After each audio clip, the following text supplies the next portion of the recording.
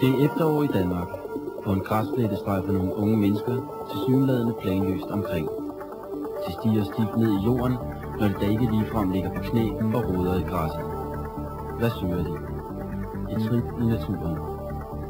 En lille bitte undseelig svamp, som er kendt for at give hallucinationer. Spids Nøgenhat. Psilocybe, semilanceata.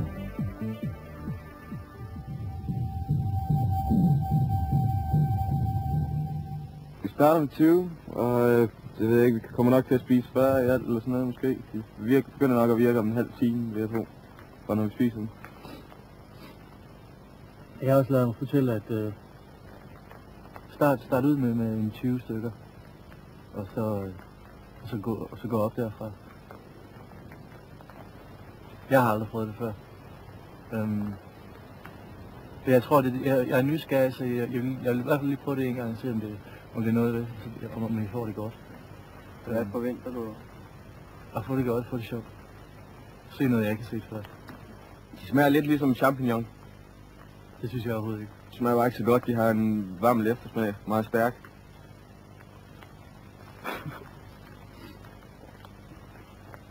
Jeg kan ikke forstå, at der er nogen, der siger, at de smager som nødder, det synes jeg overhovedet ikke, de gør.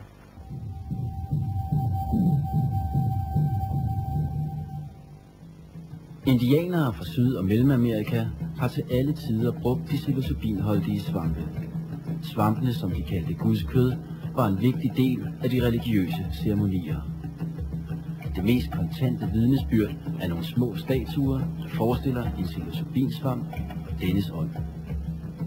Omkring år 1500 erobrede Spanien og Portugal de syd- og mellemamerikanske lande og ødelagde dermed den indianske kultur. Som følge af det forsvandt brugen af svampe næsten helt, i det spanierne betragtede dette som djævelskab.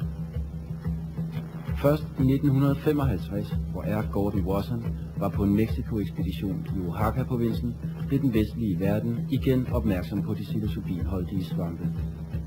Her indvildede en shaman, Maria Sabina, i at arrangere en velada, det vil sige en religiøs ceremoni, der involverede spisning af svampe. De følgende år fandt Watson sammen med svampeeksperten Roger Heim en række psilocybinsvampe. De sendte svampene til schweizeren Albert Hofmann, der tidligere havde opdaget LSD. Hofmann isolerede psilocybin fra svampene og fremstillede det syntetisk. Således gik det til, at Albert Hofmann blev opdageren af to af de mest kendte hallucinogener, LSD og psilocybin.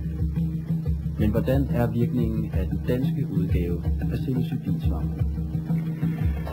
Altså, der er jo tale om kraftige psykotrope stoffer med psykedelisk virkning, og det vil altid indebære en risiko for brugeren. Og specielt hvis man er mere skrøbelig psykisk set, så vil det indebære en risiko for, at man udvikler for eksempel en psykotisk reaktion. Det er klart, at risikoen er langt større for personer, som i forvejen må betegnes som skrøbelige. Det er svært at beskrive, hvordan de virker ind i sig, men hvad skal jeg sige? Man er totalt afslappet i hvert fald, og så ser man sådan lidt, måske lidt klarere, tror jeg, man ser. Så man føler sådan en svag summen i kroppen, ikke? Så er man glad. Virkelig glad. Man tænker for meget få ting, ikke? De lammer nok hjernen lidt, så man tænker på for meget færre ting, end man gør til dagligt. Så koncentrerer man sig måske mere om de ting, man tænker på. Så det er sådan meget, meget indsnævret. Så hvis man kigger omvendt ind i en kigger, så det. Altså, der er jo indtrædet en hel række psykiske fænomener under påvirkning af psilocybin og LSD, altså de kendte ting, sanseoplevelser forvrænges med kryds over fænomener, således at man kan se musik og høre farver og den slags ting. Men der kan også ske andre kraftige reaktioner i form af meget uhyggelige og skræmmende oplevelser, overvældende oplevelser, dødsoplevelser, Og det er jo det, der så kan føre over i det, vi kalder Paa Trip, altså hvor det virkelig går galt, at brugeren bliver grebet af angst og panik, og det udvikler sig til en ukontrollerbar tilstand, som kan ende i selvdestruktion og vold og andre ubehagelige ting. Men altså, selve virkningen af det er jo nok, at det skaber illusioner, det vil sige, at man mistolker sansindtryk, at det forvrænger oplevelsen og tolkningen af forskellige indtryk. Og det er jo en psykosekvalitet. Det er forbigående ganske vist, men det er dog immer væk en manipulation med vores normale bevidsthedsapparat.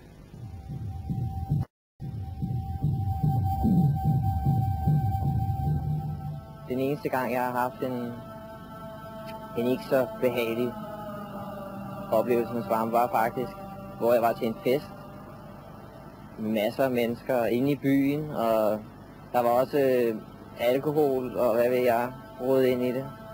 Og der lige pludselig, der måtte jeg altså ud og have lidt frisk luft, og hvor det blev meget stærkt. Jeg fik hallucinationer af ting skiftede farve. Så kunne jeg ikke se noget, alt var sort. Og ja, men det var ligesom min egen panik, der udløste det der, fordi lige så snart jeg satte mig ned og tog et par dybe indåndinger, så var jeg tilbage igen. Så det er noget, jeg vil sige, det tages under kontrolleret forhold. Har man det ikke så godt i hovedet, har man for mange spøgelser, eller ting, man slås med, så vil jeg ikke anbefale svampe overhovedet. Man skal føle sig ovenpå positivt, og så kan netop holde det i musikken, så kan det være smukt.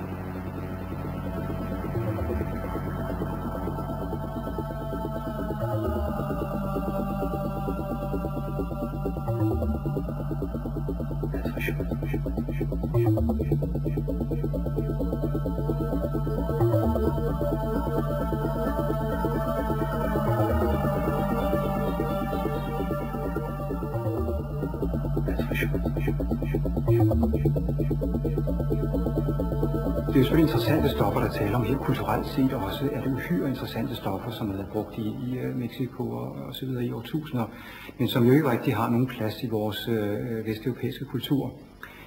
Men så man må ikke glemme, at det virkelige problem, vi har her, det er jo de afhængighedsskabende stoffer, og der hører psilocybin-svampen jo ikke med i, at vores egentlige alvorlige misbrugsproblemer her i Vesteuropa, det er jo de afhængighedsskabende stoffer, det er jo heroin først og fremmest, og morfin, men også i de senere år jo benzodiazepiner, altså rohypnol og flunipam, det store misbrug af disse nervepiller.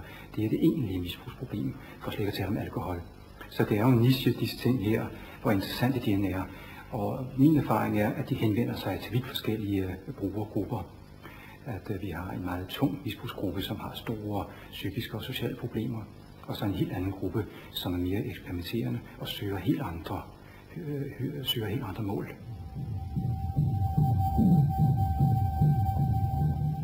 Nej, umiddelbart vil jeg sige, at det har været en pissefed oplevelse.